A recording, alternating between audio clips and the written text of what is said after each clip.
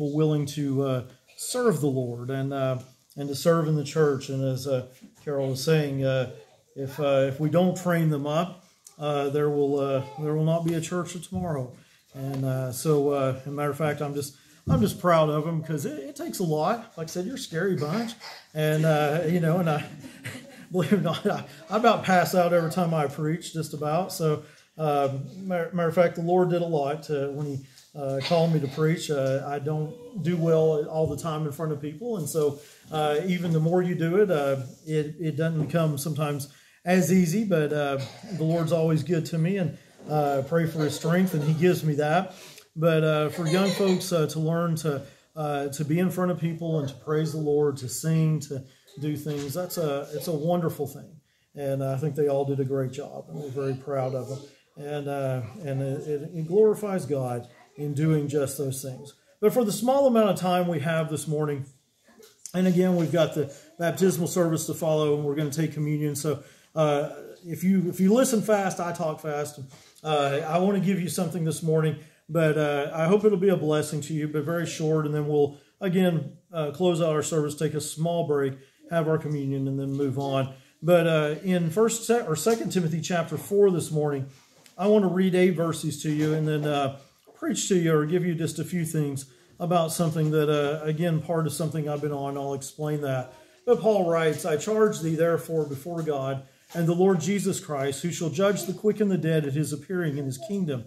Preach the word, be instant in season, out of season. Reprove, rebuke, exhort with all longsuffering and doctrine. For the time will come when they will not endure sound doctrine, but after their own lust shall they heap to themselves teachers having itching ears, and they shall turn away from their ears from the truth, and shall be turned to fables. But watch thou in all things, endure afflictions, do the work of an evangelist, make full proof of thy ministry. For I am now ready to be offered, and the time of my departure is at hand. I have fought a good fight.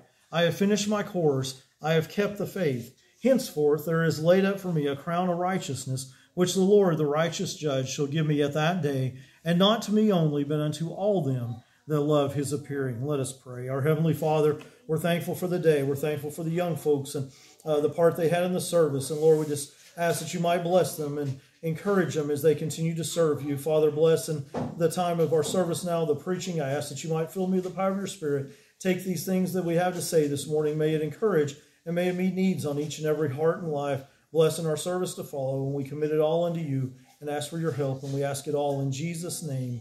Amen. The passage that we're reading this morning is Paul's last words that we have recorded in Scripture, as we feel, because he's pretty much come to his last days. He knows he's about to have his life taken from him. Matter of fact, tradition will tell us that Paul will be beheaded in Rome by Nero, and these are probably the last things as he writes to young Timothy, a preacher, and he tries to encourage him in some things. But I titled this lesson, He is Risen, Run with It. And I've preached on that same topic. This will be the last of that particular series. I preached on He is risen, now what? After Easter, those that were gathered in the upper room, God empowered them. And what were they to do? They were to wait on the Lord and go serve Him. I then preached last week, He is risen, don't lose it. They surely didn't need to let the faith go. And the fact of the resurrection and those things, and wanted to continue with it. And we're thankful that it has continued. And may we, because we have that truth of the resurrection, may we learn some things from Him. Sometimes we wait on God to have His power, but we already have what they waited on. But we surely don't want to lose it. We surely don't want to have to go in a constant state of needing revival. We hope we live for the Lord and to serve Him. But lastly, this morning in this series, I thought, and the Lord had gave me this a few weeks ago, but He is risen, run with it. And I thought of Timothy and Paul's writings there, and what Paul was given is, again, his final words before he was to be taken out of this world. And Paul's words had a message of encouragement and challenge for us. And I want to give you those things very quickly this morning and to think about, because, you know, our risen Lord, Jesus, came out of the tomb. We have something so different than all the other cults and isms and faiths of this world, that we have a risen Savior that we serve and lives within us through the presence of the Holy Spirit. He's given us all that we need, oh, that we might be encouraged just to live for Him in the time that He has given to us here on this earth. And that sounds so easy and it sounds so simple, But when we look at the Apostle Paul, he was one who did just that. And first and foremost, I think that he said here, he put up a good fight. And that's what he said, I have fought a good fight. You know, Paul from time to time will use some of the language of the day that sort of implies some of the sporting events and things that took on boxing and some of that fighting being some of those oldest events, even we know from Olympic events and going back. And Paul sort of compares to that, to a struggle and things. And he says, I've put up a good fight. I've done all that I can do to serve the Lord. But he's talking about his service to the Lord. If we took time this morning back in 2 Corinthians chapter 11 and verses 23 through 28, Paul gives a little bit of a laundry list of things that happened to him. Most of us quit serving the Lord and sit at the house after the first couple of things. Shipwrecks and stonings and just all the things. He talks about being in poverty. He talks about, or with food and without. I think I'd have to go read it or I'm going to terribly misquote it. But for sake of time, I'm not going to do that. But all of the things that Paul talks about that he encountered in his life, it wasn't an easy life. And the Christian life is never an easy life. We sometimes get the idea, and especially occasionally from some of the larger shows and those preachers and sometimes a sort of a health and wealth Christianity, that you get saved and it's going to take care of all your problems. And it does that. It is going to take care of all your problems because you have a home in eternity. You're a home in heaven. Your sins are forgiven. But it doesn't mean that we still don't live in this world and that physical pains are going to come because we have a sin-cursed body. And Paul, I think, had to bear through some of those in his life. Persecution may come because not everybody in this world sides with the things of Christ. And they don't always treat Christians nicely, especially in Paul's day. He's about to lose his life over that. But Paul says, I've put up a good fight. Whatever the Lord sent to me, I encountered that, I took it on, and I stayed faithful. I gave him my best shot. I guess getting ahead of myself. But he said, I put up a good fight. And first and foremost this morning, because he is risen, because the Lord is risen from the tomb, you and I are to put up a good fight for our Christian life and our Christian faith. And that we are to stay true to those things that God has given to us. And Paul said that, and that's the things that he quoted in verse 7 where we're using this morning. I have fought a good fight. This morning, I wonder if we can say that we're in the midst of our life, that we're fighting a good fight. And then maybe the trials and the things that are in our life, the things we're facing, they may be struggles. But yet we have one with us who goes through it with us. And we're never alone in that. And the Lord helps us. And he hadn't always promised us, again, a whole lot of this or a whole lot of good, a whole lot of money. But he's promised to never leave us nor forsake us. He's promised to help us in our time of needs, just to be with us. And hopefully we can say that we have fought a good fight, just like the Apostle Paul. Secondly, this morning, he says, I finished my course. Again, thinking of those, even when you look at the idea of running, and that goes back as one of the old-time sporting events, been around for a long time, people running for competition, running for distance or track or something of that nature, racing. But Paul says, I finished my course. You know, I like that. Matter of fact, I put in my notes with some little marks around it and stuff that, and sort of pulls out that Paul says it's my course. My course is different than your course. The things that God has called you to do or that will call you to do or use you in your life is different than any other Christian. And therefore, we don't compare ourselves to others. We're not in a race to see who, quote, wins, but we're in a race to see who finishes. And Paul says that I've finished my course. Oh, that we might say on the day that, and we may not know this day, Paul's getting close to the day that God's going to take him home, and he knows that. And he's been revealed that. And the verse above it, he says, for I am now ready to be offered, and the time of my departure is at hand. Paul's been given that he knows his day's coming. He understands. He very well could be in prison or in, have been taken prisoner at this time. He knows that he is lined up to be executed. Maybe he just knows at the time that it's coming. The Lord revealed that to him. But nonetheless, Paul comes and he says, I realize my course is coming to an end, but I'm going to finish my course. You know, as we look back over Christians, and especially some of us who've been saved for a long time, we've seen many fall to the wayside. We've seen many go by and stray, and I think they're saved. They trusted in Christ, but they've quit for one reason or the other. Maybe because of the first part.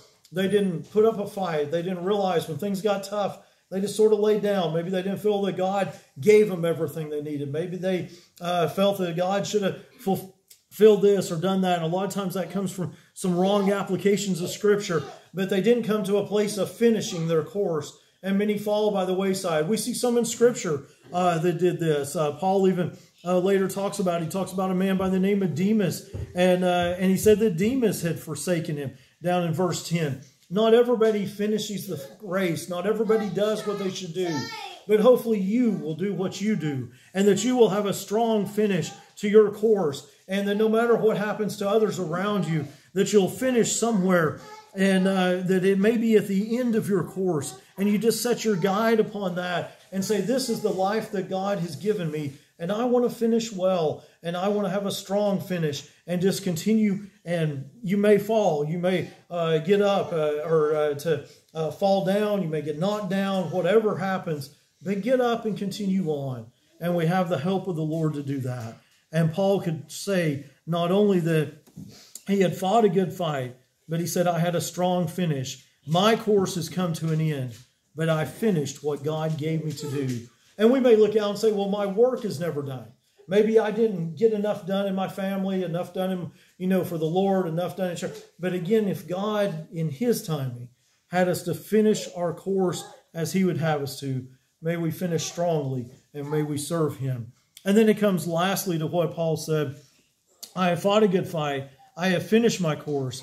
I have kept the faith. From the very time that Paul came to meet the Lord, you may remember that we find Paul first off, and he was going by the name of Saul. And he was on a road to Damascus, and he was actually carrying letters against Christians. He had things that he was persecuting the church. He was completely opposite of what a believer and a Christian should have been. Matter of fact, at that point in time, he probably hated the things of God.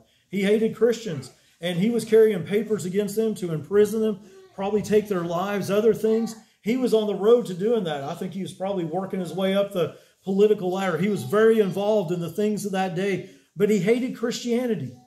And all of a sudden on the Damascus road, Paul came, I believe, in a face-to-face, but really God met him there. And a bright light shone around about him, and God would speak to Paul and change his life. And not everybody gets that experience, obviously. But from the time of the Damascus road and the blindness that came upon him, and then God taking and giving his sight back to him, and all that Paul would have come about from his conversion and those events. As a matter of fact, he used that a lot. Matter of fact, it's recorded 3 times in Acts, because that was Paul's story. He said, this is what I have. I was on the road to Damascus carrying out threatenings to the Lord. This is what happened to me. But I met the Savior. Paul met the risen Christ. As an apostle born out of due time, he was called to do those things. And from the Damascus road till this time in which his earthly life is about to be taken from him, from his new birth till his time of departure, Paul stayed faithful to the cause of Christ, faithful through it all. It didn't matter if his ship was wrecked. He may have thought, well, God's taking me home now. God said, you're all going to survive. He gets out of the ship. He begins to gather them together. He tells them, this is the Lord's will. God's got a plan in this. Maybe from his battling his eyesight and some of the physical infirmities he had, troubled he was, but yet he stayed faithful through it all. The man was put in prison.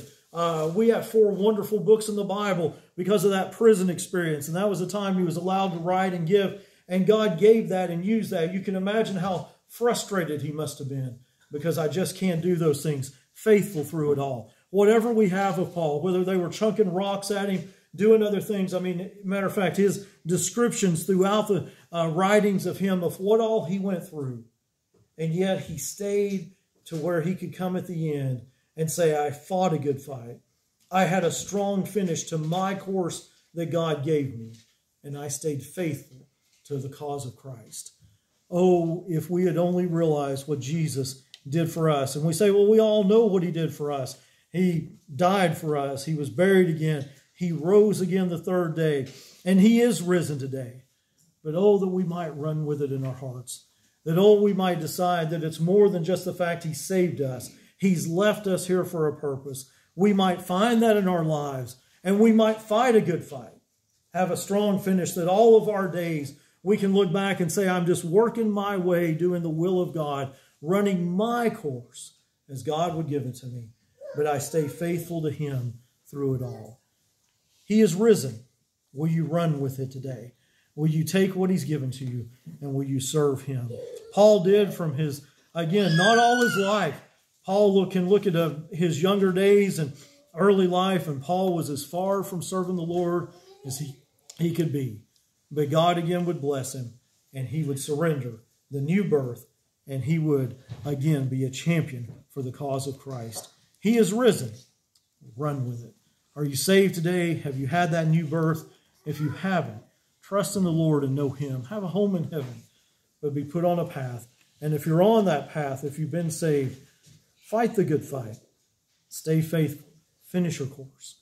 Paul set the example. May we follow him. If you're able this morning, let us stand with our heads